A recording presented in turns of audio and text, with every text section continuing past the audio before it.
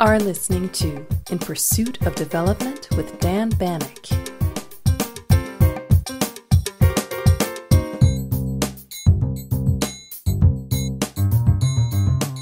This year's Nobel Peace Prize has been awarded to Maria Ressa and Dmitry Muratov for their courageous fight for freedom of expression in the Philippines and Russia.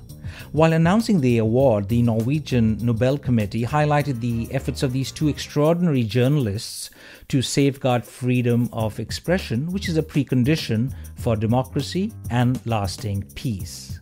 To discuss this year's Media Prize and the impact of the Nobel Peace Prize in general, I'm joined by Henrik Urdal, the director of the Peace Research Institute Oslo, PRIO. I hope you enjoy our conversation.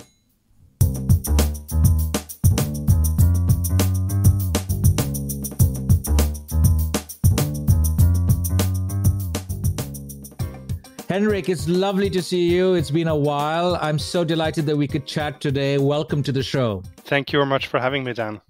This prize, the Nobel Peace Prize this year, it has been warmly welcomed. And usually, these prizes are very controversial. And I suppose one way of looking at it is the more controversial it is, the more attention it gets. But this prize seems to have received acceptance and has been praised all around. And what I find particularly interesting is that you, my friend, you every year publish a list of people that you think should win. And you have the organization Reporters Without Borders were on your list. So I'm just perhaps thinking that you are extremely delighted. So give us your first thoughts on this prize. No, indeed, Dan. I'm very delighted to see that we're finally getting a media or journalism prize, whatever you want to call it. We've had journalists and media organizations on our list, as you say, the short list that we publish every year.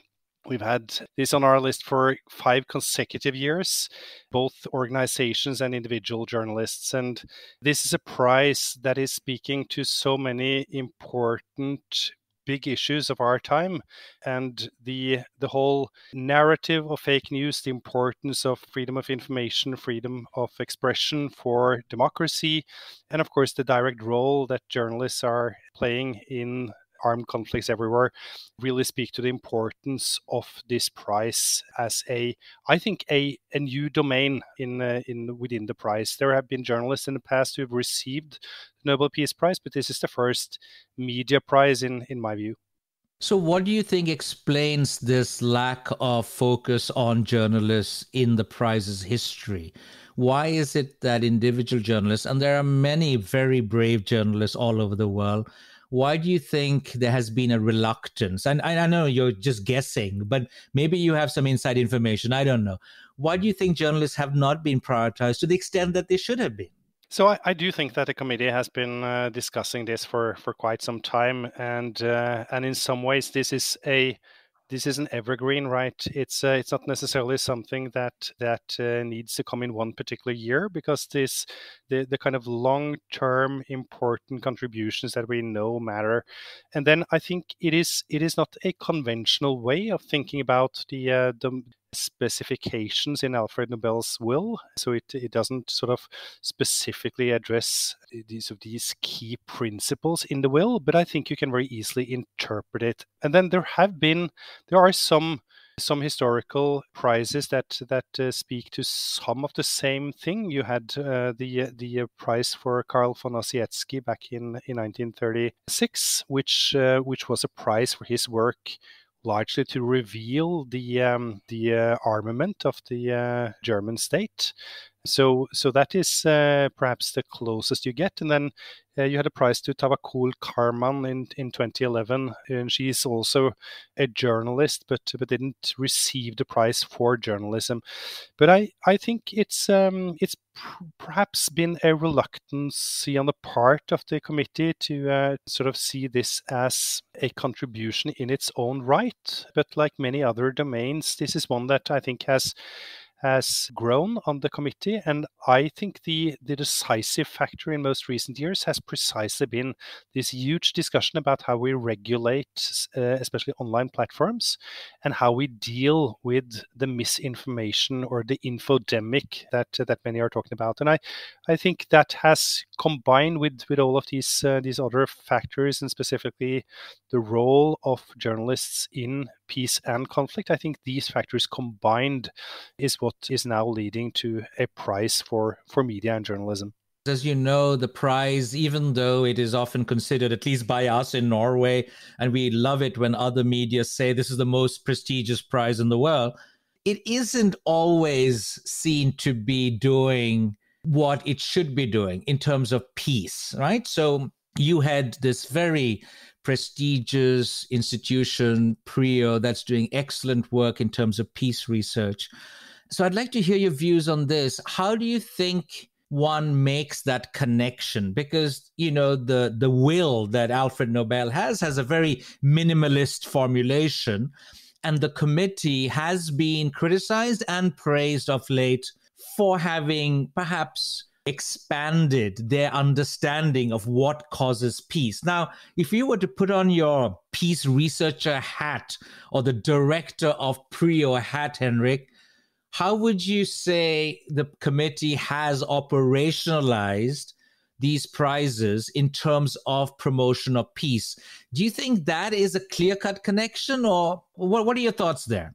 That's a great question, Dan. And I've been critical of many of the prizes in the past precisely because they lack a very strong and good rationale that we, you know, at least that we from a research perspective can agree are watertight. And I think it's quite interesting because the rationale provided in the announcement points to some two distinct areas, but also the head of the committee, Berit Reiss-Andersen, has expanded on some of these notions after in the extension of the announcement. And I would like to point out both that the focus on a media prize as something that is underscoring the importance of freedom of information, freedom of expression for democracy is absolutely essential. This was something that Berit Reiss-Andersen emphasized when she announced the prize. And we know from research that democratic governance is associated with peace and stability. You have the democratic peace hypothesis, which empirically is well demonstrated that two democratic states never go to war against each other. And then there is a whole discussion about whether democracies are more peaceful inherently. And I think the record is a little bit more mixed when it comes to that.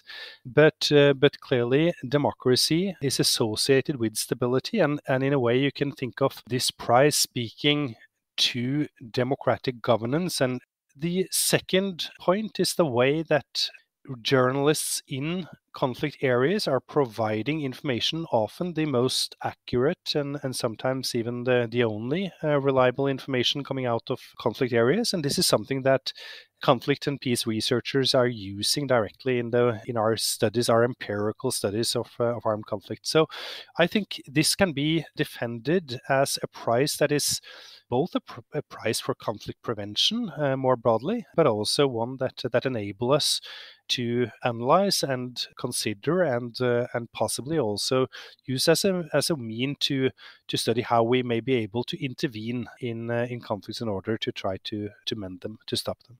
So, Henrik, this prize obviously has a clear-cut connection between the winning of the prize and the activities and peace promotion. What, in your view, and you mentioned this earlier, that you're often critical of some of the prizes, can you name like some prizes you felt this has nothing to do with peace?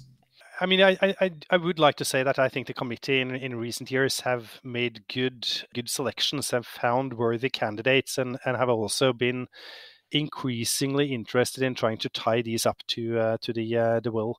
One of my issues have been with some of the prizes for environmental contributions.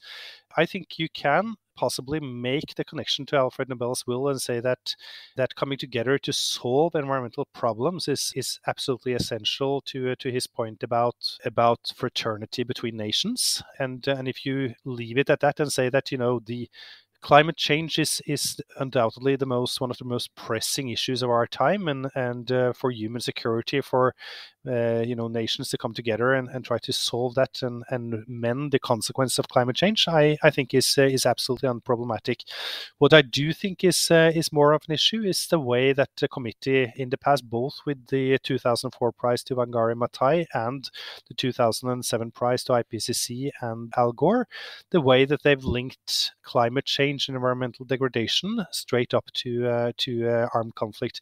That's both empirically not entirely correct, because the evidence is mixed. And I think especially when we are so dependent on science underpinning the whole discussion about climate change and the way we deal with it, it's haphazard at best to be not to be setting the same standards for the way that we argue about any link between climate change and security. But the other thing is that these notions also about climate change and conflict also involve some stereotypes that I don't think are entirely true when it comes to, for instance, migration and the potential security implications of migration that I think we need to at least address and be willing to discuss. So those are, some of the prizes, at least, that I think the committee in the past has not always managed to argue are sort of obvious strong cases.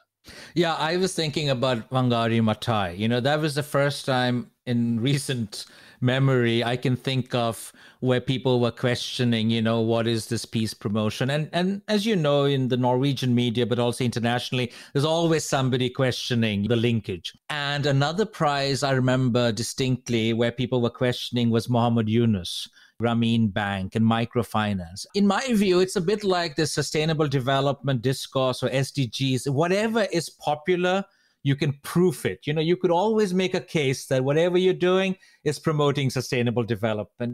I wanted to ask you, something that a lot of our activist students are very interested in.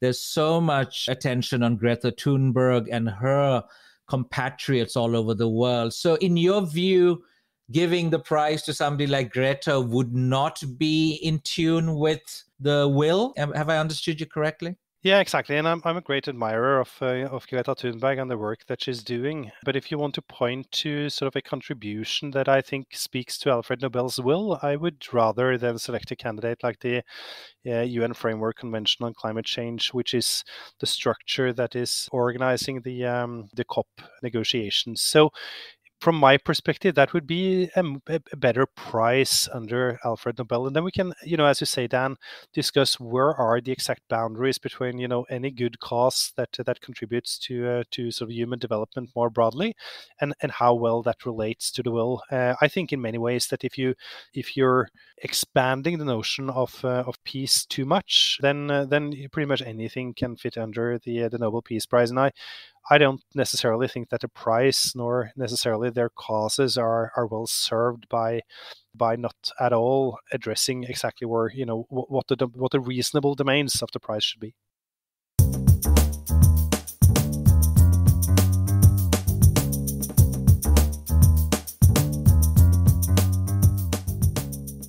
I think one of the challenges, and I'd like to hear your view on this, is that, you have so many people. You and I can propose candidates, right?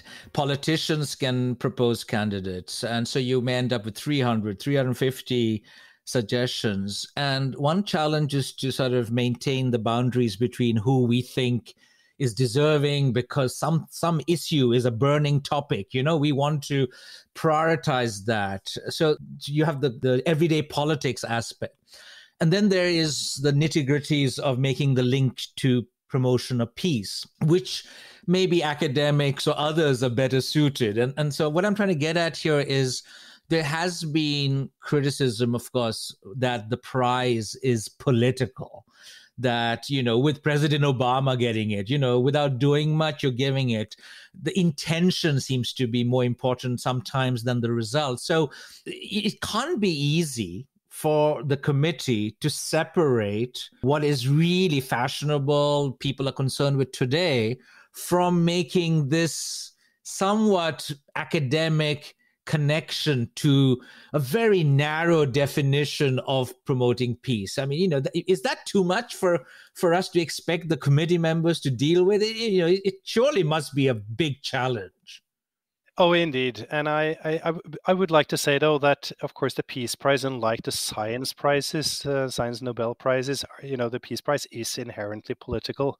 So the decision by the committee will, of course, be flavored also about what the sense of the sort of politically most urgent issues are, whether those are more in the conventional domains or in this case where we're at least talking about the expansion of the domain of the prize. It is important for the prize and for the committee to be addressing sort of current issues that are of significant importance, and other candidates that have been discussed this year are Belarus opposition groups. You had her on your list, right? She was in my view the main runner-up to a journalism prize. So Svetlana Tikhanovskaya, I think, would have been an excellent candidate. But we also have human rights defenders, pro-democracy activists in other countries and other areas like Hong Kong and Xinjiang.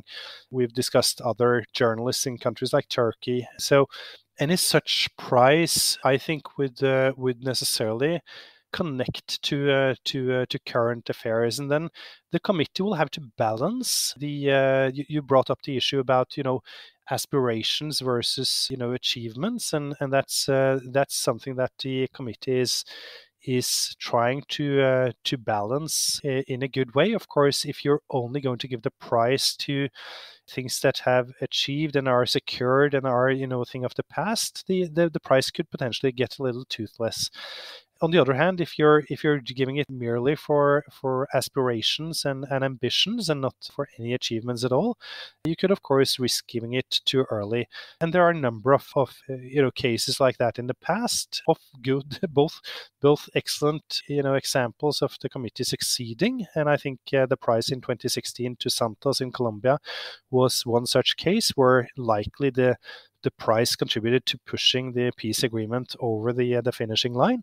But of course, then you have the prize to Abiy Ahmed in 2019, Prime Minister of Ethiopia. And even though that prize was given specifically for the peace agreement with Eritrea, the rationale in reality was broader, because the expectations were that his aspirations to creating development, creating stability in the whole of the whole region of Eastern Africa would have been, a huge achievement. And then giving it to a state leader, there's always a chance that things are going to fall apart. And that was indeed what happened in Ethiopia. And it's difficult to say today that prize has been successful. So there is this balancing act that the committee is trying to strike. In hindsight, it's always easy to criticize. And I was a big fan of the prize to Abiy Ahmed. I have to say, I was in the room the day he received it, and I was part of a seminar that you guys organized at PRIO. We were discussing this. It seemed that even the critics, who in hindsight say that the prize should not have been given, admit that at that time, everything was perfect. So, I have a lot of sympathy also for the Nobel Committee. Things can go wrong very fast. And at that time, Abiy did wonderful things, and there was this hope, this optimism. Even his speech was full of brotherhood and medemer, how we should be reaching out and being your sister's keeper, your brother's keeper. So I still am a very big fan of rewarding people for peace agreements and helping them get the kind of support within their countries so that these peace agreements that were reached don't break up again. But Henrik, the extent to which the prize is often viewed by certain regimes around the world as being political, this is something that we've seen in terms of our relationship, Norway-China relationship, etc. in the past, and maybe also we'll see in the future.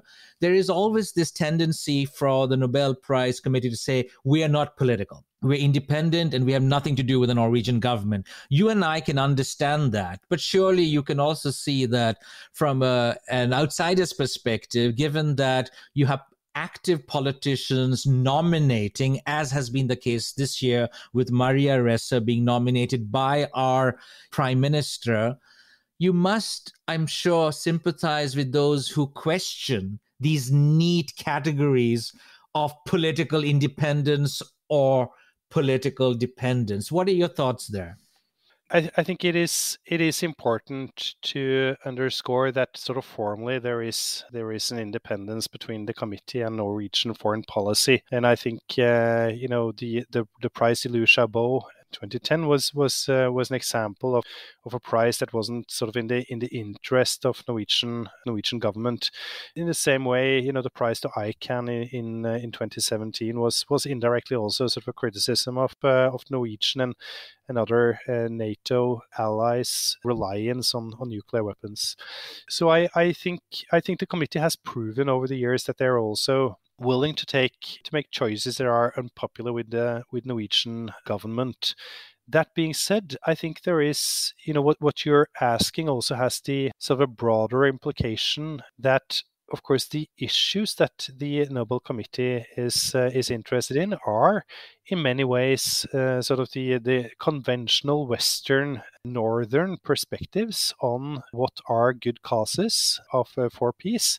And even though they've been better at making sure that they're seeing contributions sort of globally, and especially in the global south, it very much is a prize for Western values, if you like, to put it sort of in a slightly more narrow language. And I think it is a prize that has its historical roots, and in many ways you have to accept it for what it is, and I still think it is important for the committee to reflect on that issue. And I think one issue that is coming up regularly is whether or not the committee in principle could award a prize, for instance, to Julian Assange. And that's I think is a much more uncomfortable question to ask, because I think that would be much less likely. And I think there are good reasons, especially in a year when we get a prize to journalists who are working in areas with violence and conflict, that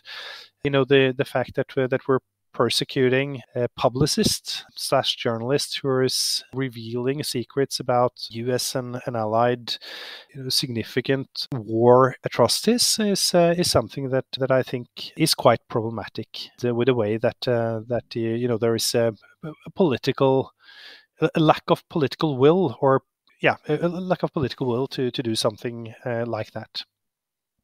So let's round off our conversation, Henrik, with the current prize. And I know that at PRIO, your institute, there's been considerable research on liberation technology, just as some of my colleagues at Stanford have been writing about it, like my friend Larry Diamond, that you have all these media channels that are in many ways making information more democratic, more accessible. And yet you also have the same technology being used for repression.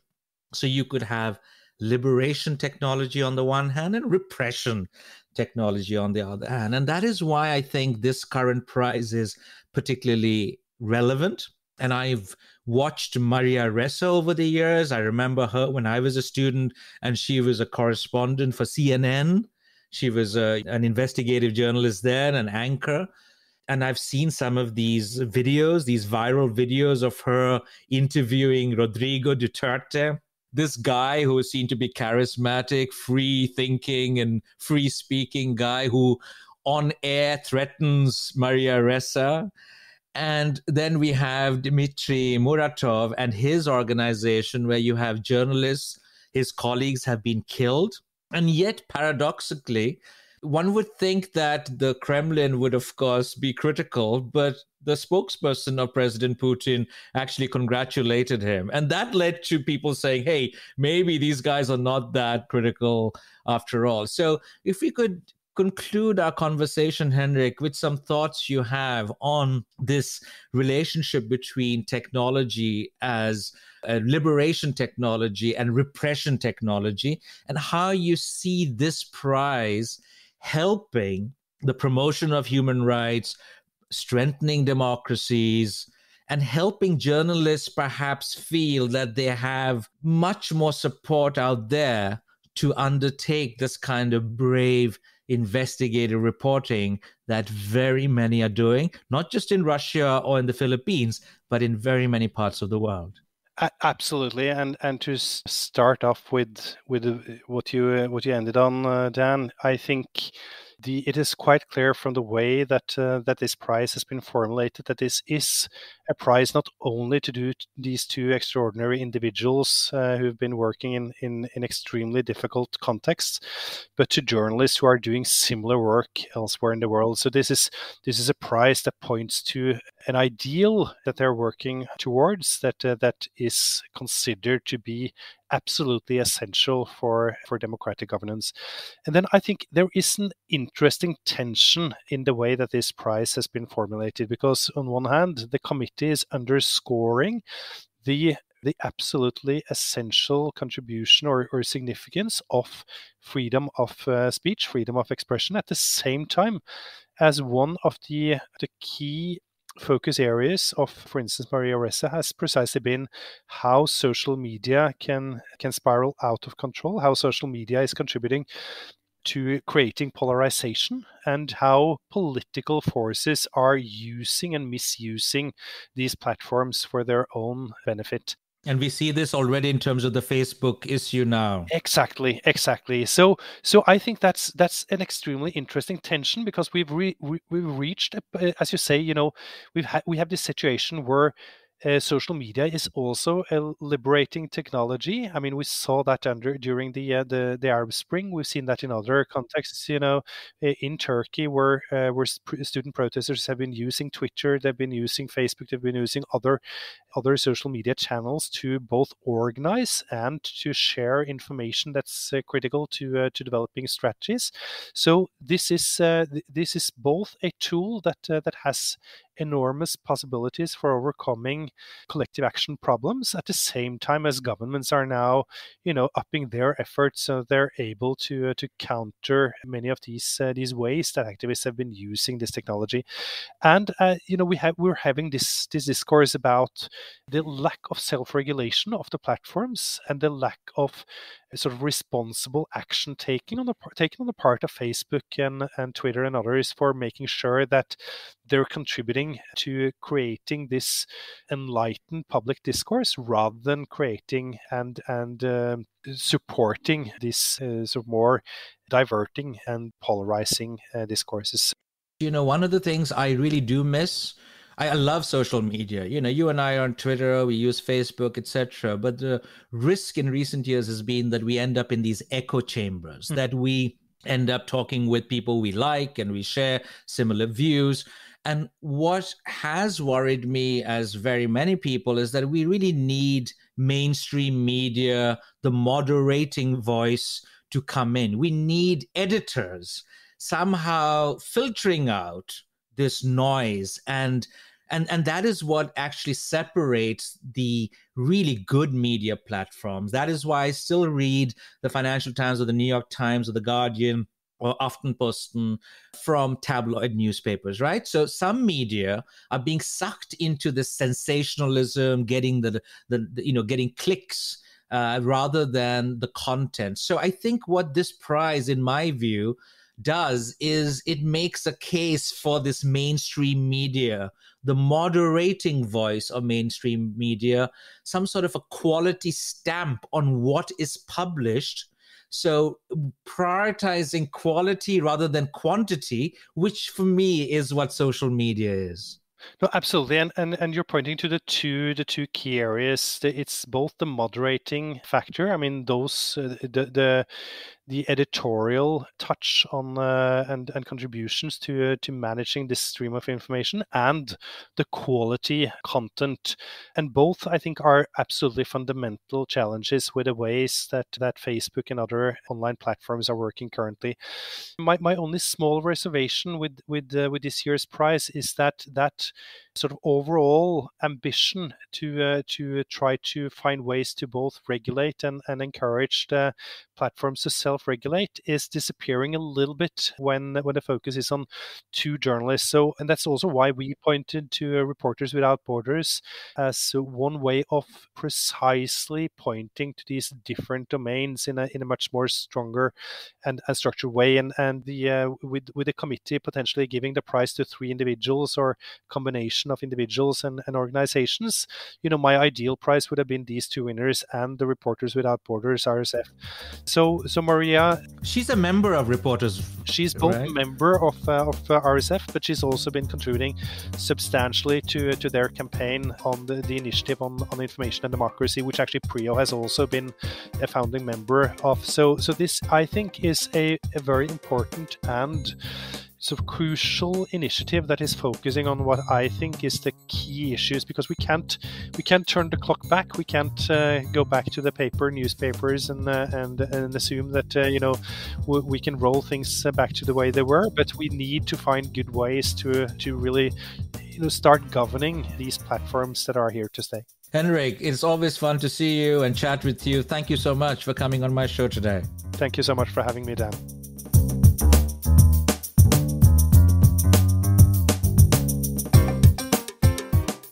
If you enjoyed this podcast, please spread the news among your friends and share it on social media. The Twitter handle for this podcast is GlobalDevPod.